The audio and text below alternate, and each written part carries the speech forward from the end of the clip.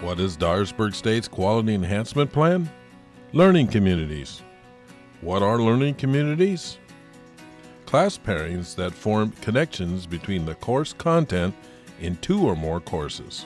DSCC will target first-time full-time freshmen so that by the year 2023, all freshmen have participated in a learning community.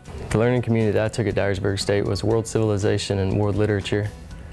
And the civilization really taught you about the history of the class, while the literature provided you with a view of how the other people were feeling at that time.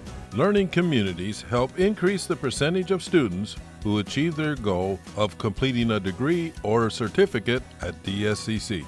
I definitely have to say I learned a lot more out of a learning community class versus them being taught separate. And that's partly just, I enjoyed it more. When you get to enjoy the class more, you want to go there, you want to learn, and those learning community classes incorporate that.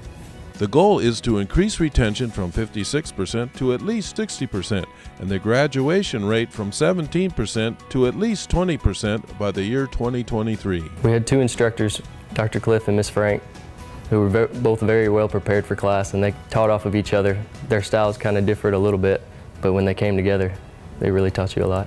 Connecting ideas, inspiring success, and increasing completion.